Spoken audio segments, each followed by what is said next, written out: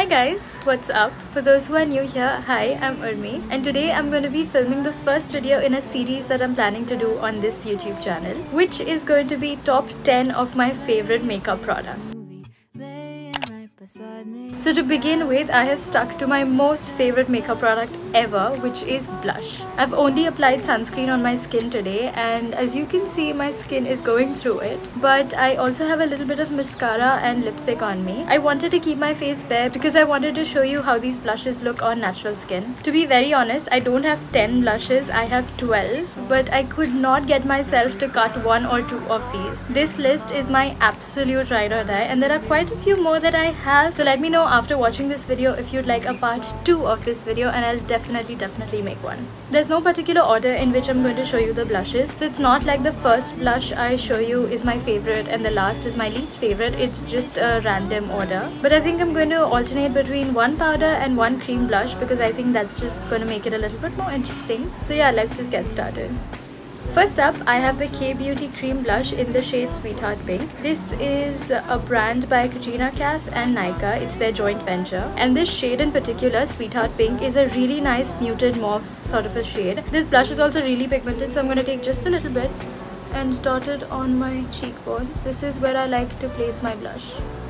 My favorite way to actually blend this is just to use my fingers and sort of dab the blush into place. As you can see, it's extremely pigmented. I'm going to leave one side of my skin bare and one side with the blush on so you can see the difference that it makes on my face. The only thing about this blush, however, is that it does not last very long, so you might have to reapply a powder blush on top of this. I'm also going to be cleansing between each blush shade, of course, because I don't want to misguide you into thinking a blush looks like something it doesn't on my skin. The next two blushes that I have are from Colorbar. Colorbar has actually really surprised me in the last couple of months because I've been loving and gravitating towards their products a lot. So the first one that I have is in the shade Pink Pinch. It's the number 8 blush. And the one that I have here is Timeless Rouge. This is my favorite color ever. It's in the shade number 1. And they stay for really long. I might as well show you one on this cheek and one on this so that you can see both of them. My favorite way to apply a powder brush is actually to use a kabuki brush like this and go straight in with a little bit of product because this is also really pigmented. You don't need to dip into the blush again because this is very pigmented. You can see how much I've used this. I've had this for quite a long time now. I hope it's not expired, but I don't care. I love it so much. This is what Timeless Rouge looks like and this is what Pink Pinch looks like. As you can see, Pink Pinch, it's a really nice Barbie pink if I can say, and this one is a little more mauve. The next liquid blush is this Makeup Revolution Super Dewy blush in the shade Flushing For You. That's so cute. And this is actually my second bottle of this. It is very similar to the K-Beauty one, but I think it lasts a lot longer than K-Beauty. Again, using my fingers. Sometimes I like to use my beauty blender to blend out my blushes also. However, beauty blenders do soak in liquid blushes and your fingers don't. But the stain on your fingers from the liquid blushes is a little tough to get rid of. This one is actually a lot warmer than the K-Beauty shade that I showed you. This has an orange undertone, that one had a cool undertone. The next blush I'm going to show you is actually the first blush I ever bought back in, I'm not even sure, like a very long time ago, and that is the M.A.C Matte Powder Blush in the shade Desert Rose. This is actually a cult favorite blush for so many YouTubers and myself. I love it so much actually that once when I thought that I lost this, I actually went ahead and bought myself a second one before finding this one again. For this blush, I'm going to take a smaller brush because I just don't want the colors to transfer here and there. You can tell how pigmented that is. I have a really nice mix of high-end and drugstore makeup products for you guys. I always hesitate in buying higher-end makeup because it feels like an investment, a bigger investment than drugstore makeup. I think I've applied a little too much, but I don't mind it at all. There's a reason for this to be a cult favorite. Next up, I have another high-end makeup product, but this is also a cult favorite. This is the Benetint. This is actually a lip and cheek tint. I also have the PIXI tint, Posy tint it is called, but I left that out of the list because I think it's a little too light for Indian skin tones. For me as well, it's a little too light. So I'm just gonna take a little bit and apply it like that and spread it out with my fingers itself. The rose smell just hits you out of nowhere. Can you tell what a lovely red blush this is? You can of course build it up, and it's a very watery texture. It does not stay for a very long time, but it gives you such a natural finish that you can't even tell that you're wearing blush on your skin. I promise I'm cleaning my face after each blush, but my skin is such that even if you touch it, it'll get red. So this is just redder than this side because that is how my skin is. Anyway, next up is the Huda Beauty 3D highlighter palette. It's actually a highlighter palette, but it has a really pretty blush shade in it as well. You can see how much I've used this shade because it's really stunning. But I'm talking about this one today. So I'm going to take just a little bit like that. That's what it looks like. And I'm going to apply it on my cheek. You can see the instant glow that I have now.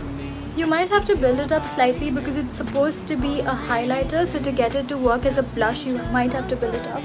This is what it looks like. It's really stunning in my opinion, and it gives you a really nice glow from within kind of a look as well.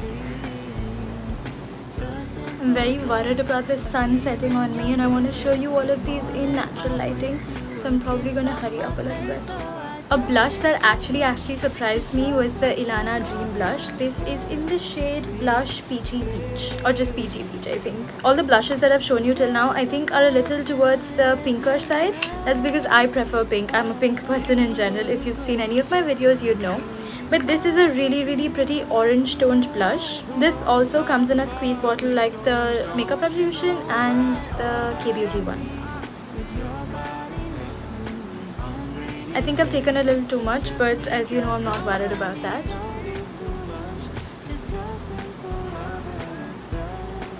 I think orange suits Indian skin tones more than pink does, and it looks absolutely stunning. I think I've intentionally saved one of my favorite blushes towards the end of the video. This is the PIXI glow stick in the shade Fleur. It's an absolutely stunning blush stick. I recently saw a post, actually my best friend Kinjal sent it to me, or I sent it to her, I don't remember, but it was about a bronzer stick launching in this same range. So I cannot find it in India, but I would love to give it a try. So this is what the blush stick looks like. You take the lid off and then you roll this to get the product out. It's so stunning. I'm just gonna apply it from this itself. Oof. Wow, it's so nice. This one actually lasts on your skin for the longest time, and even if you put powder on this blush, the glow does not go away. I'm gonna again go in with the unused side of my beauty blender so as to not mix the shades, and then just blend it in, even though it does not need a lot of blending because the applicator is so nice at doing that itself. Can you see the glow that I have on my face when I turn my face? This is I think one of the most dewy blushes that I have. The most, if I'm not wrong. Next up, I have another powder blush from a brand that I have been gravitating towards quite a lot. It is Drew Barrymore's brand called Flower Beauty. And Drew Barrymore I think is one of the most stunning actresses out there. I mean, 50 First Dates, who did not love that movie? Her products are amazing, and the price point is also really nice. I've been trying to get my hands on a lot more of those products to share with you guys, so let's see when that video happens. But this is her face palette set, and I'm talking about this blush right here. It's the most stunning blush. Oof. Can you tell? It has a really nice neutral undertone. I won't say that this is too cool or too warm. I can feel myself falling in love with Flower Beauty even though I've used only like 3 products of theirs. I had actually shown you this palette in one of my older videos, which was the beginner's makeup kit. So if you haven't seen that video yet, I'm going to link it in the eye, which is right here or right there, I'm not sure. I actually just bought the Swiss Beauty Cream and Tint blush in the shade Coral Candy, and it took me I think a minute to decide that this is going to be one of my favorites. This is what it looks like. It comes in a pot like that, and it's very tough with my nail, but This is one of those blushes for days when you don't want to wear a lot of blush. You just want to maybe wear a very bronzy contoured look. Wow, it has done such a good job of just bronzing up and warming up my face. This even lasts for really long, which is quite surprising actually, because I've never used Swiss Beauty products ever, and I think I might just start using them. So before the sun completely sets on me, I'm going to breeze through. Here I have the Too Faced Natural Face palette. This is the palette that I used in my most recent Mehendi makeup look. If you haven't seen that, then I'm going to leave that again in the description box below or in the eye above here or here. This is what this palette looks like. It's absolutely stunning. I love how it looks. It has really nice bronzer shades, blush shades and highlighter shades, but we're going to focus on these two blushes. This blush at the top is a really nice Barbie pink again, and this one is a really nice nude one. But what I like to do with this palette is actually mix the two. So I just do this, a little bit of that, and it's so pigmented. Like, that's all I had to do to get that pigment on my face. The smell of this palette also is so sweet. I love it. But this palette, mind you, stays on your skin for a really long time. Like, you have to double cleanse to get that makeup off of your skin. I'm also going to be applying sunscreen after each step because I'm sitting bang opposite the sun. I'm very paranoid that way. Right in time for sunset, I have the last blush in today's list. I've kept this one for the end for a reason, because once I apply it, it's not coming off for a really long time, and I'm not exaggerating. This is the Rare Beauty blush in the shade Encourage. Unfortunately, it's not available in India. I think there are a few Instagram pages that do sell this blush, so I'm going to do a little bit of research and link them in the description box below if I find some legit sellers. But this is the most stunning blush. The bottle itself is so pretty. Along with this, I also got their concealer, which is unfortunately too light for me. Anyway, this is the doe foot applicator that it comes in, and you just need really little. Like, this is also a lot, but I'm just gonna do it on both sides because this is the end of the video now. And I'm gonna take my brush because I can't find my beauty blender and just blend it into my skin. That honestly has the maximum pigment and the least effort put behind it. If you've seen my other videos, you know that I don't like to stop my blushes here. I like to go right across. So that's it for this video, you guys. I really hope you got some insight into your next blush purchase. Let me know which one looked the best on me and which one you liked the most in the comment section down below. Also, if you have any blush recommendations, please feel free to leave them in the comment section below for a part 2 of this video, or just for me to try, because I'm a blush fanatic. As for this series that I very briefly mentioned, I'm going to continue doing that. Anyway, my cheek is actually sore from all of the blushes that I have tried on and wiped away, so I'm going to take a little bit of a nap now. I really hope you like this video and you want to stick around to watch more of my videos.